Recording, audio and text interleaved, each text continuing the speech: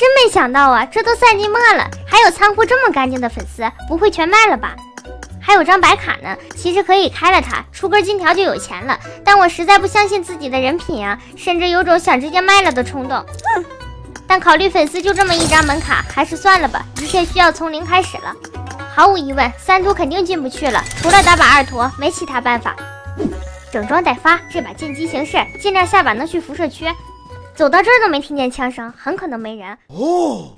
果然不出所料，看来下把战备值不是问题了。就在这时，突然传来脚步声，还能顺便收个狗牌，拿来吧你！搞定！说一个狗牌就一个狗牌，2图 boss 不敢要求太高，有一个4级就行了。一个4级都不给我，哼！正准备开这个箱子，又听见脚步，知道他在里面，这下手雷的伤害要吃全了。解决！这么多炮光也挺贵的，至少对我现在来说是这样。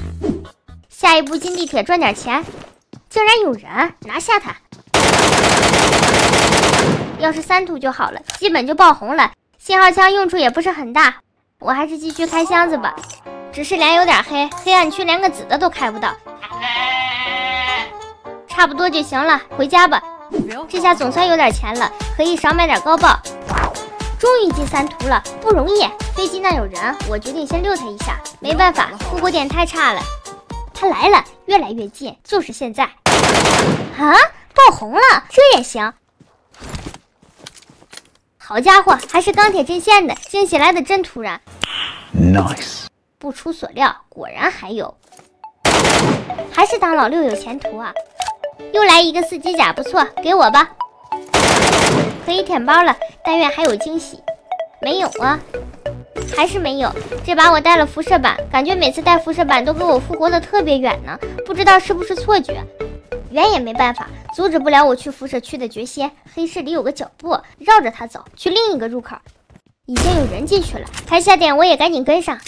等等，后面来人了，留着安排他。什么东西？太幸运了吧！之前朴仔掉个钢铁6头，只有掉把精致枪，平时根本不敢想。说不定里面的人都快开完了，可不能让他跑了。发现目标，没事儿，他无处可逃，但我也得小心点，太脆了，碰一下就倒。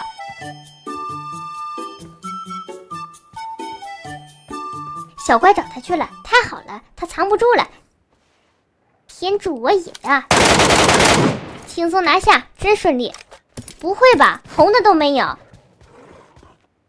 又掉枪了，这人一样是朴仔。现在朴仔都这么肥了吗？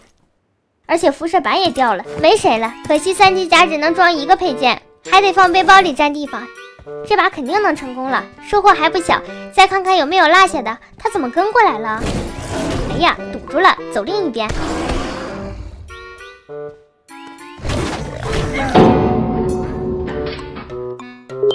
心态崩了，损失大了，真憋屈。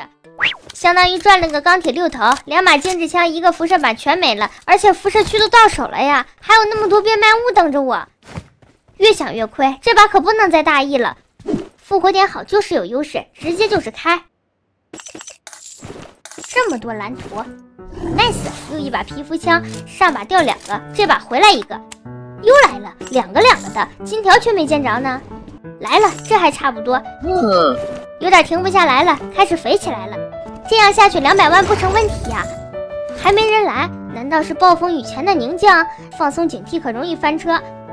先开最后一个武器箱，出信号枪才完美。这不就来了吗？这把已经成功99%了。最后4个箱子开完赶紧走，我可不想再有意外发生。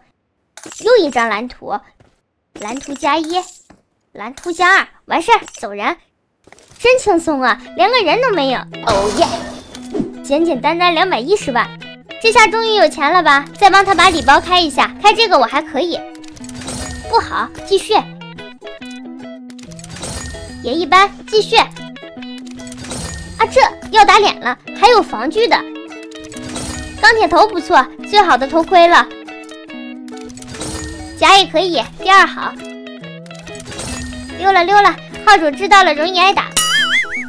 明天见，拜拜。